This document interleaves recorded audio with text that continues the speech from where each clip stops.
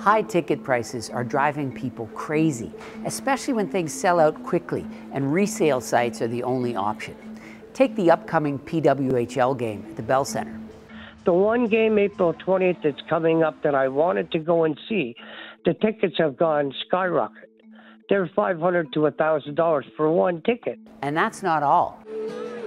Festival d'été de Quebec passes resold within hours at 3 or 4 times face value.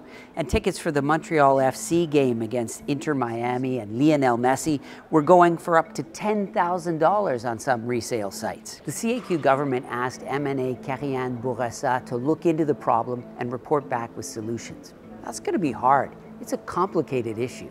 Right now, the law in Quebec says businesses can't resell tickets for higher than face value unless they have permission from the promoter.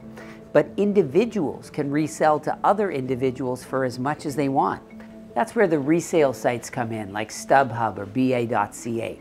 They act as brokers between individual buyers and sellers, kind of like Airbnb, but for tickets. They earn a commission, but technically, they're not breaking any laws. We know that some resellers use online software, bots, to buy up big bunches of tickets even when there's a limit.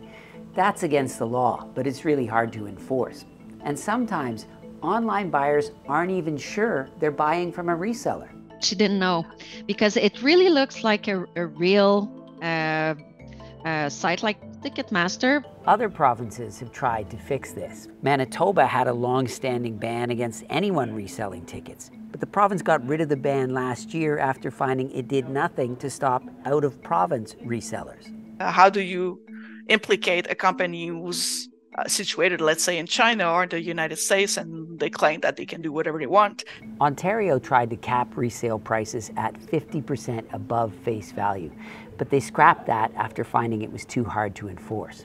We asked the CAQ MNA who's looking into this what she's considering, but she declined to comment. Advocates say just because the problem is hard to fix doesn't mean Quebec shouldn't try.